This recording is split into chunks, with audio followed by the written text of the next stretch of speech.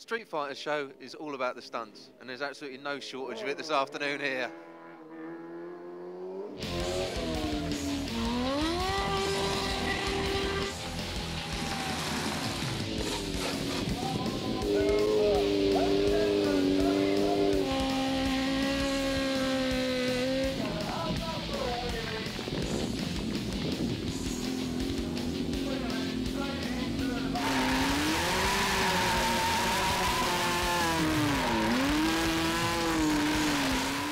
Dave Coates, legend in your own lunchtime for stunts extraordinaire.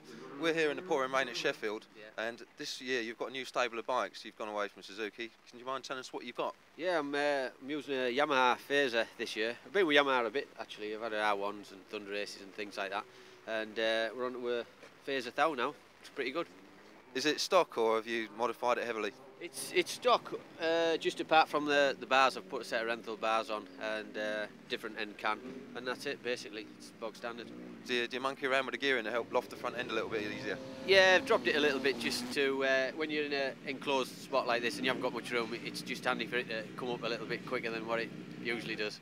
This is the one and only dangerous Dave Coates, doing what he does best. From the humble beginnings in the pub car park, rolling burnouts, stoppies, 12 o'clock, high side wheelies, all a part of Dave's trademarks. Dave Coates settling down for an afternoon at the office. Now that is control, a one-handed rolling stoppie from Mr. Dave Coates. What a legend.